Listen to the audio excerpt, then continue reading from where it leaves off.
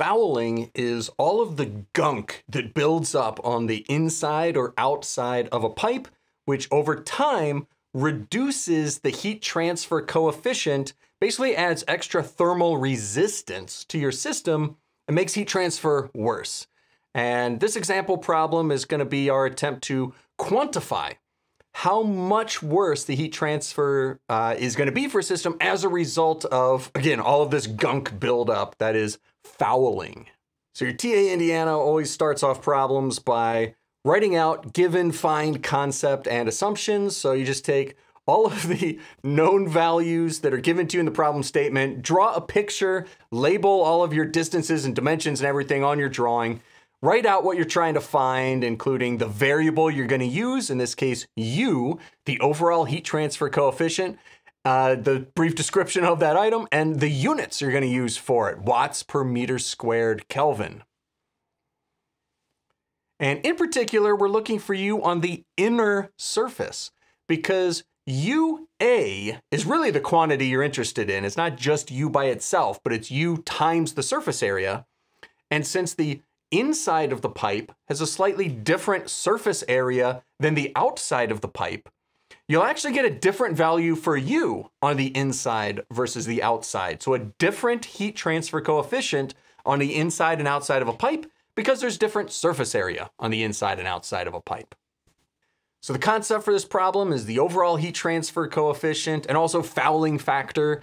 And unfortunately, this is still going to be a convection problem. We are going to have to use internal flow equations to actually find some of the intermediate steps we need along the way.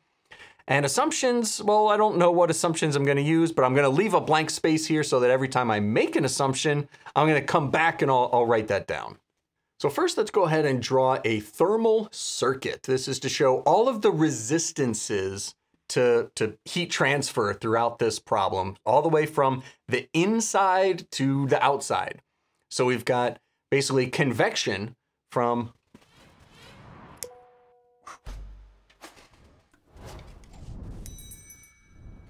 all right, your TA Indiana is getting old. He's almost 14 years old, so he needs a little bit of help when he wants to get down. The table's kind of high up, so I got to pause to give him a boost whenever he's ready to go take care of other kitty business. He's a busy cat. You got a real busy TA, so just be thankful he dedicated a little bit of time to help us get started.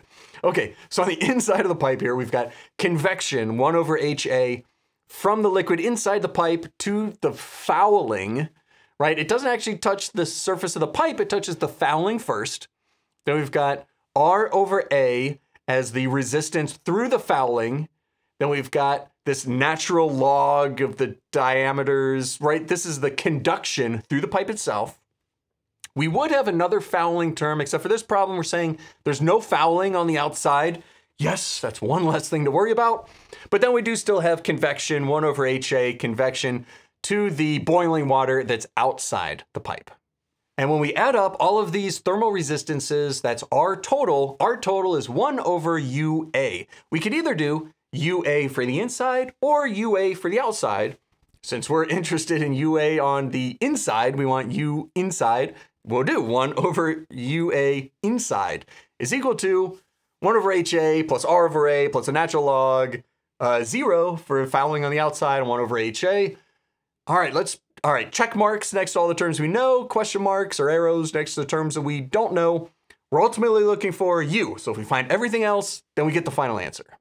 And can it possibly be that there's only one thing we don't know? Everything else was given. All we have to find is HI. That sounds great. Only you need to find one thing until you realize that that is what makes this a convection problem. And that was like the worst part of this whole course was convection. So yeah, it's only one thing, but it's like the worst possible thing. So we're going to use the internal flow equations, and there's a whole bunch of them, but this is usually, remember the Nusselt number, right? In order to find H, you would actually usually find the Nusselt number. Nusselt number was HD over K, or we can rearrange that H is Nusselt number K over D. So now, if we find the Nusselt number, we'll be able to find H. The value D, right, this is the 0.01 meters that we were given, the inner diameter. The value for K, we will have to look this up. Now this value for K is going to be for the water on the inside of the pipe. And so if I look this up at 110 degrees, this is going to be a value of 0.682 watts per meter Kelvin, right? Which is K at the bulk temperature for the water on the inside. And so now to get the Nusselt number, we have to determine, is the flow laminar or turbulent? There's different equations for Nusselt number for internal flow, laminar versus turbulent. Hopefully this is review. If not, yeah, convection. It's, you know, go back, it's a whole minefield. But we find out laminar or turbulent using the Reynolds number, VD over nu, the like script V. That's usually the version I like using. Today I'm going to use rho VD over mu, where rho over mu is equal to 1 over nu. And I'm just using that because the tables that I'm looking at today don't actually have nu in them. It only has mu. So I have to look up both of these. You use whichever one is in the tables that you're given in your textbook. So for me, I got density of 950, mu of 0.255 times 10 to the negative whatever, and plug all of this in to my Reynolds number equation. 130,000 for my Reynolds number. This is definitely turbulent flow, right? Greater than 10,000 when we're talking internal flow. Greater than 10,000 is turbulent. So turbulent, we're going to use the turbulent equations. There's still tons of equations for turbulent flow, but since this is not actually a convection problem, this is a heat exchanger problem, I'm just going to pick the easiest one and just go with it. So I'm picking the Dittus-Boelter equation, which I'm just going to grab this out of the FE reference manual. So 0.023, Nusselt number to the 4/5, and there's also a Prandtl number in there. So I think this equation is probably okay to use because we probably have a small value for delta T in between the boiling water and the water on the inside. It's only, you know, it's within like 100 degrees. So Dittus-Boelter, good enough for a homework problem. Just, you know, take whatever in your book. We're just going to go with it. We do still have to look up more numbers. Prandtl number here, 1.58. And the value for N, there's a different value for N if it is heating up or cooling. And the question is always, it doesn't specify here, if you just look at the FE reference manual, which part is heating up or cooling, right? Every time there's heat transfer, something is heating up, right? If it goes from hot to cold, energy is going from hot to cold, this hot thing is cooling and the cold thing is heating.